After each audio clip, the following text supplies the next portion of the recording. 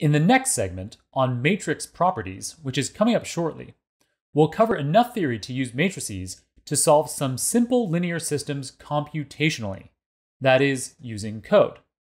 Before we do that, which feels a little bit like cheating to me, to understand how to solve linear systems more intimately, let's first solve some of them algebraically on paper. Substitution. The first algebraic method that we'll be covering for solving linear systems is useful whenever there's a variable in the system of equations with a coefficient of 1. For example, when we're solving for x and y in the following system, where y is equal to 3x and negative 5x plus 2y is equal to 2. So here's a system of two equations, and this variable y in the first equation in the system has a coefficient of 1. And you don't need to write the 1 when it's a 1, you just leave it as y, typically. In this situation, we can simply substitute y in the second equation with what y is equal to, which is 3x. So we just drop this 3x into the equation, and let's work through all of the details so that this is really easy and straightforward to understand. So here's our system of equations, the same one that we were looking at on the slide a second ago. And note that you can use this curly bracket notation to indicate all of the equations that are in your system of equations.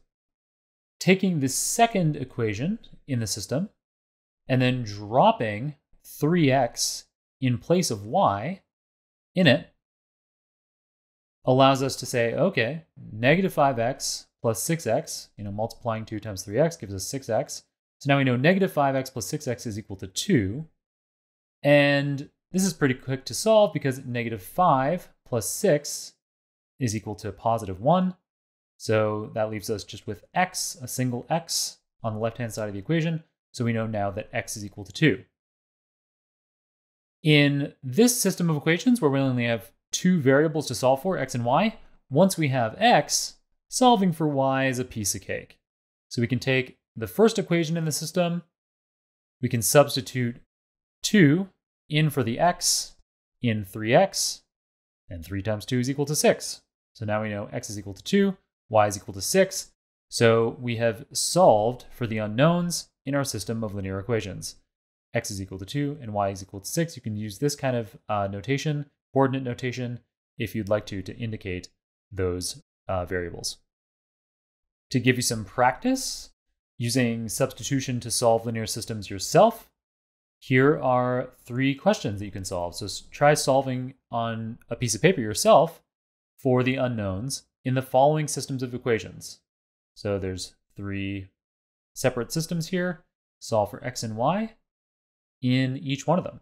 And I'd recommend pausing the video right now because otherwise I'm about to show you the solutions. All right, and here are the solutions to the 3 questions. So if you had some difficulty with a third one, it's because there is no solution. And so this means that the lines in the linear system described by the 2 lines in the equation, they don't overlap. And so, yeah, it's impossible to solve for x and y. Cool. So that's substitution. The first algebraic method we'll cover for solving linear systems.